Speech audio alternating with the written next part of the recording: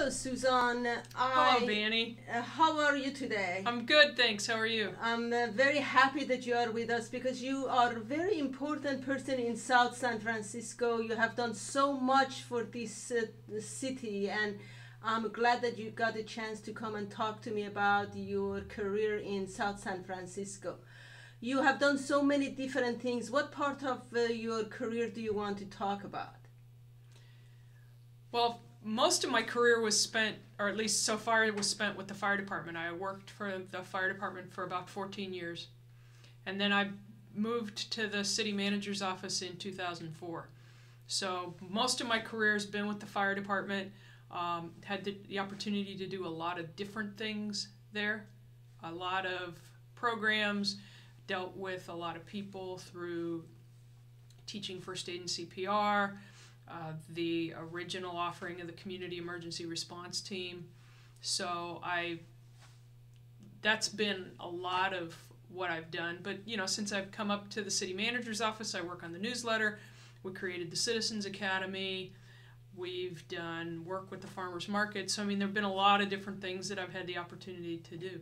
What do you mean by Citizen Academy? What do you do? What project is that? Could you explain a little bit about it? Well, the Citizens Academy we created in 2006.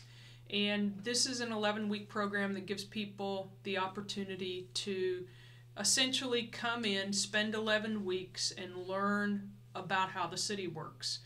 They get the opportunity to spend time with each of the city departments. We actually spend 2 weeks with Public Works and with Economic and Community Development because of the size of those departments and some of the different areas that they cover. But it gives people an opportunity to get a chance to meet the different people in the departments, learn what they do, how they do it, why they do it. The intention being that if people have a better familiarity of how the city works, that they'll feel more comfortable communicating with us about issues or about problems, or they'll have a better understanding of why we do or don't do something that they may think we should be doing. It's like, well, gee, why don't you pave my street? Well, they learn first of all, who's responsible for that, and then they also learn how that's budgeted and the fact that that's for example, a capital improvement project. And so, and some of the funding is done in cycles, and that while we may have a paving project that's going to take place over, say, a 2, 3, 4 year period, maybe their street doesn't come up for another year or two, and hopefully they learn how or why we make those decisions, and gives them a better understanding of what's going on.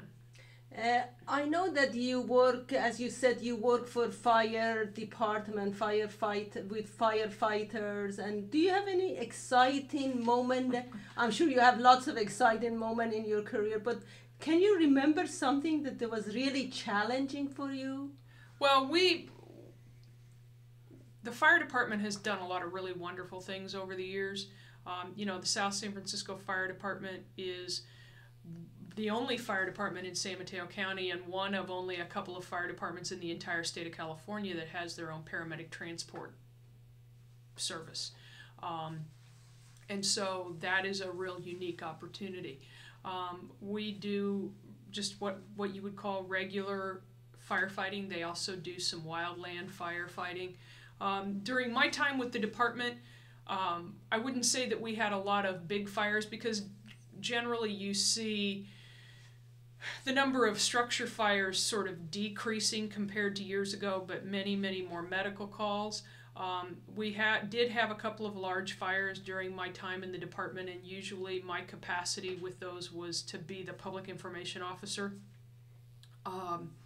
The other thing that we dealt with was we ended up having to close the industrial hotel because of some real serious structural issues. So that was a project that I don't know if I'd call it exciting, but was certainly one that we had to handle real carefully and took a lot of coordination. And then probably one of the biggest projects that I took on in the fire department, other than the community emergency response team, was in the year 2000.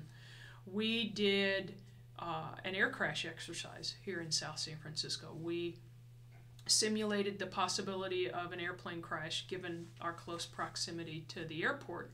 And so that was the first time that the San Francisco International Airport had actually brought equipment off-site to practice response to an incident. Everything that they had done to that point had always been on airport property. So they loaned us a prop that simulated the inside of an airplane. And then we set up some different scenarios in some different locations in the area of the Corporation Yard over on North Canal and the surrounding neighborhood in Mayfair. And we had we had representatives from Daly City, Burlingame, Pacifica, I think maybe even Brisbane, all help respond to this incident along with fire personnel from the airport and members of the county and also different law enforcement jurisdictions. And it was a very successful exercise, and it was a lot of fun. But there was a lot of focus on that. We got a lot of media exposure, and it was kind of a fun thing. Thank you very much, Susan. I'm speaking with Susan Kennedy, who has worked in South San Francisco for a long time, and she has done lots of good work for South San Francisco. My name is Bani Rucker, and I'm working for South San Francisco Public Library. Thank you very much, Susan. I really enjoyed talking to you.